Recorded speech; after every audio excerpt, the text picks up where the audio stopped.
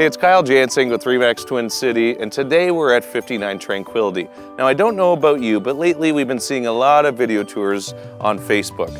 To me, they're all starting to look the same, so why don't we try something a little bit different? Today we're gonna get real people giving honest feedback about this house. Let's go take a look.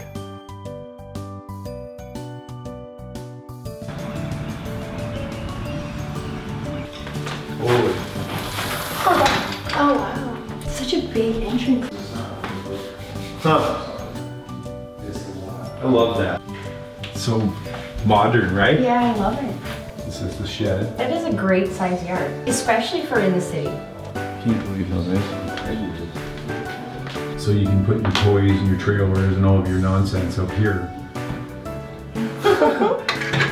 I love that. Yeah. Oh wow, this is a nice place too. Lights. Oh no, it still goes.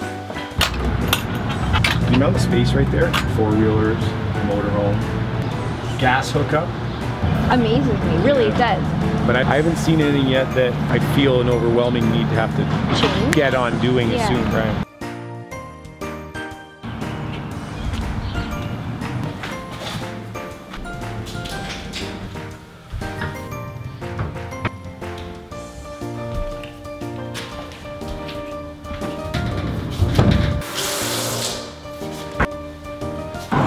Oh, wow.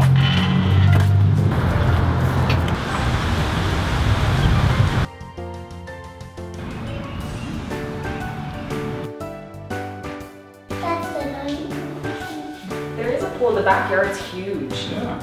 Stainless steel, that's nice. Could have a little bit more Food? good food in there. Yeah, that's a nice picture. You want this house? And two big windows, so that's nice. Yeah.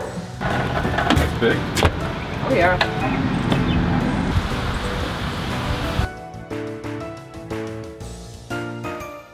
How tidy it is.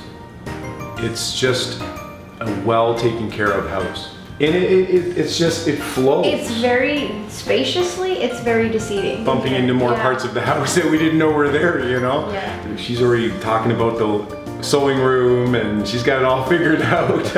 It's deceptively big. Looks like a small, little bungalow, and you will go inside and you are surprised with what you see with how open the house is. No, it's a really nice neighborhood. A lot bigger than I thought it was going to be from the outside.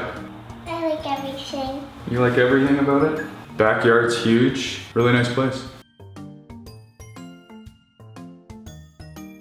There's really no end to it. The backyard. I like it the way it is. You could build a second house on this property. I mean, it's that big. A big vegetable garden and not be encroaching on the yard, you know? It's like country in the city.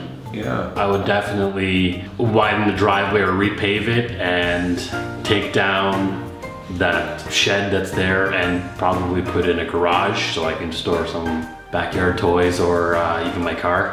Maybe expand on the deck. I'd get a pool. Yeah. And it's definitely got enough room for a new ground. Yeah. So there you have it. There's some unsolicited feedback from real people and some prospective buyers. If you guys have any questions, please comment below or dial Kyle, and I'll see you next time.